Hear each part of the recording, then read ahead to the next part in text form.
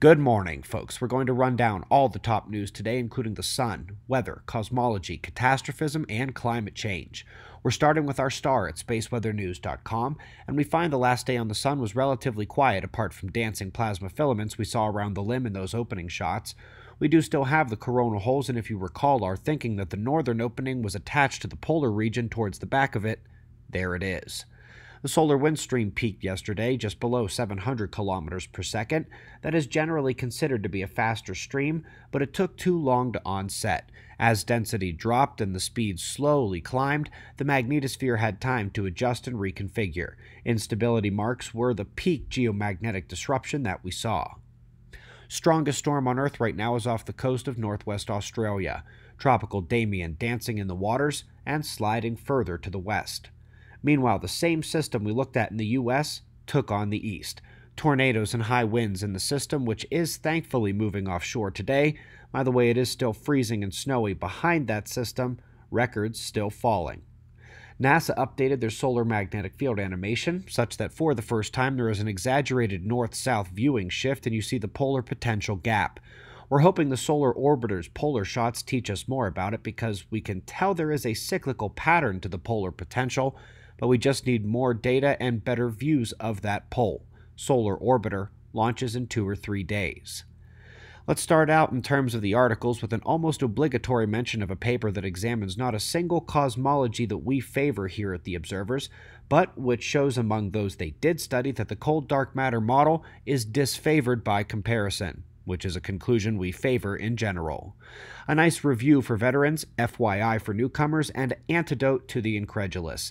The dust of the galaxy rides the galactic winds and magnetic fields, the rippling current sheet traveling outward.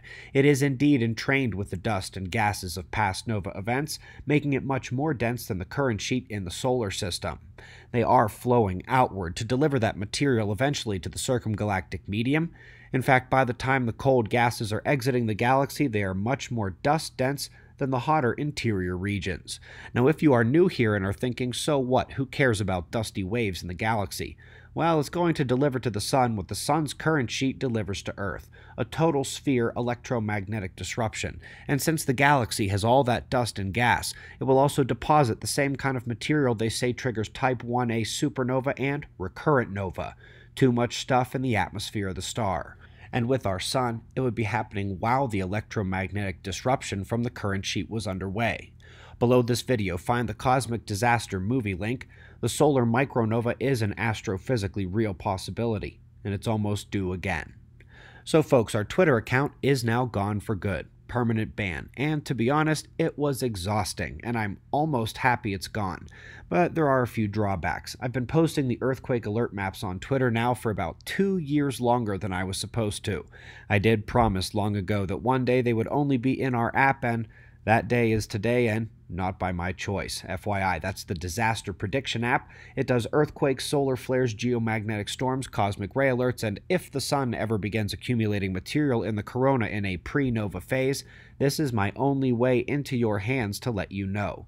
Be sure to set up which alerts you want to get. So now we've come to the climate, the topic that has the Congressional House Select Committee on the Climate Crisis demanding Google take down this YouTube channel by today. Well, today is not technically over yet, depending on when you're watching, but beyond the unconstitutionality of the request, so far Google has taken no steps against this channel.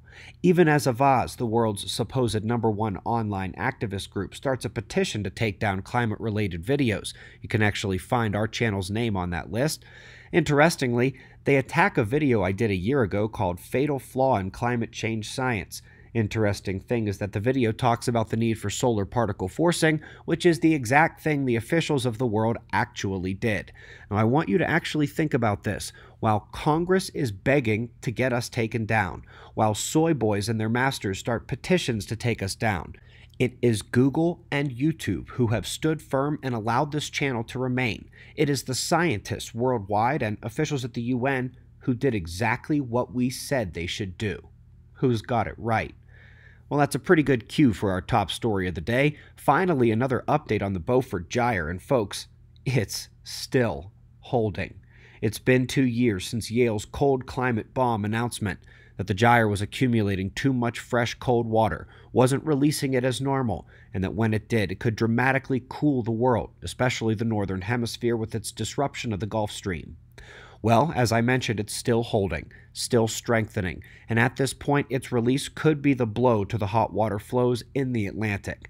Now, while they say they don't expect a full Gulf Stream shutdown, which they always say, they are now saying they definitively expect the feared effects to some degree. The Yale team was in on this one as well, and if I may, it's been a while for them as Princeton was building a major lead in terms of which university was figuring out climate truth the fastest. And given the fact that it is in fact Google and YouTube standing by the channel, it is the world's scientists who are doing exactly what we said they should do in the video that they want taken down. I imagine they'd probably have a heart attack if they saw the climate forcing movie or the 7-part follow-up series. Back to the Observer's research calls. Yesterday we opened up the 3rd research group, but today we need some higher level folks. This is much more of a macro management. You are coordinating with the group leaders, helping to organize their information. If you don't want to grind out research, if you have the time and can handle being an operator, find a way to email me. That's the only prerequisite. Now, for everyone else, indeed, this will help us start the groups faster, getting them up and running. The Quake group and Primitive Tech group are getting on their feet, and I expect to have some emails in my box from yesterday's group as well, which I will look at now. We greatly appreciate your support. Beaufort Gyre is the real deal. It can't last much longer. The Galactic sheet is a dust delivery system, and earthquake alerts now on the app only from now on. We've got wind map forecasts and shots of our star to close, and of course, we'll do this all again tomorrow. Right here, but right now it's 5 a.m. in the new Valley of the Sun. Eyes open, no fear. Be safe, everyone.